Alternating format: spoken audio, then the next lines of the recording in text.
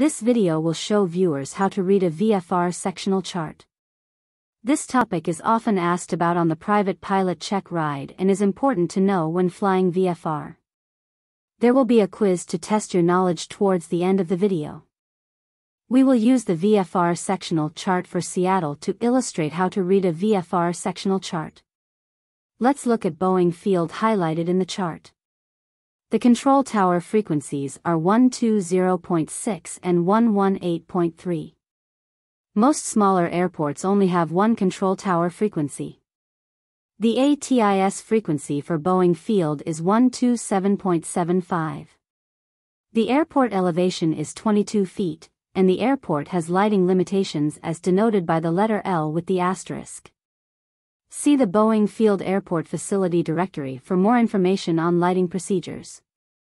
The longest runway at Boeing Field is 10,000 feet as denoted by the number 100 next to the letter L. This number shows the length of the longest runway at the airport in hundreds of feet. The Unicom frequency is 122.95. Notice Auburn Municipal Airport located in the red circle. Since the airport is shown in magenta, that means Auburn Municipal is an uncontrolled airport with no operating control tower. All airports in blue have a control tower.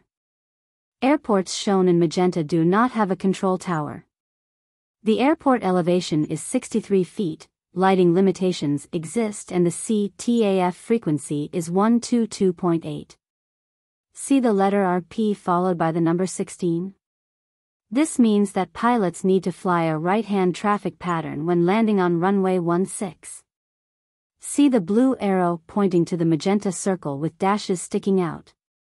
If there is a circle with dashes sticking out, this indicates that fuel is available at the airport. If no dashes are sticking out of the circle, then there is no fuel available at the airport. The hang glider with the letter H surrounded by a diamond is an indication that there is hang glider activity in the area, and pilots should remain cautious and watch out for this traffic when flying in the area. Glider, ultralight and drone operations will show the same symbol except they will have a different letter in the diamond. Areas with ultralight operations will have the letter U in the middle of the diamond, and glider will have the letter G. Unmanned aerial operations, or drones, will feature the letters UA. Notice the symbol on the left side of the chart that looks like an A-frame with the dot at the bottom. This symbolizes that there is an obstruction in the area.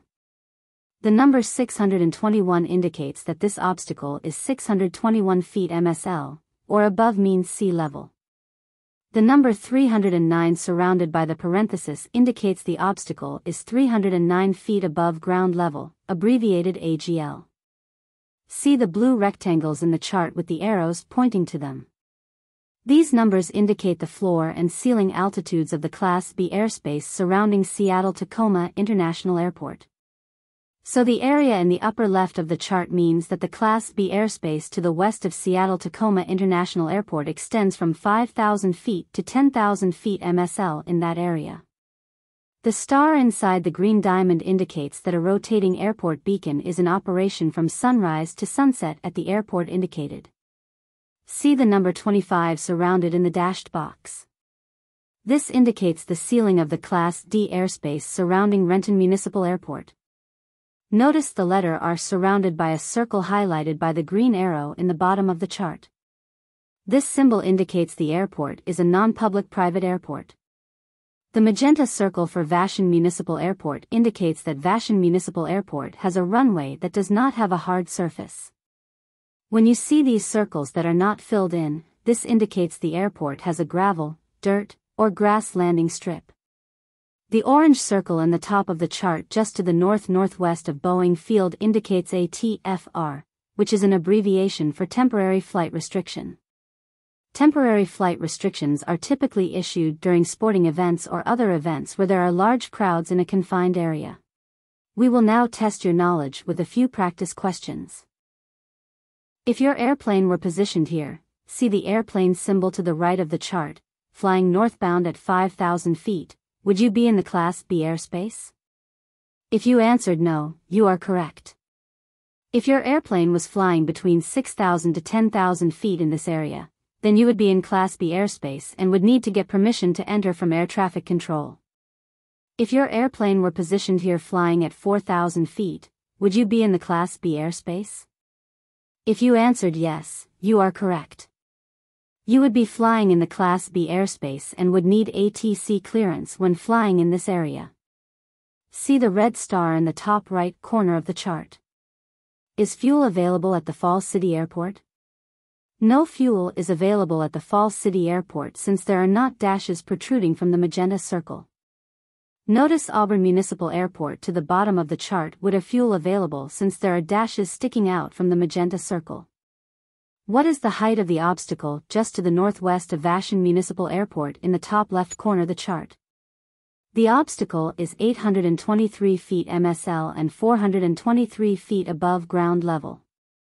What is the control tower frequency for Renton Municipal Airport? The control tower frequency is 124.7. What is the ATIS frequency? The ATIS frequency is 126.95.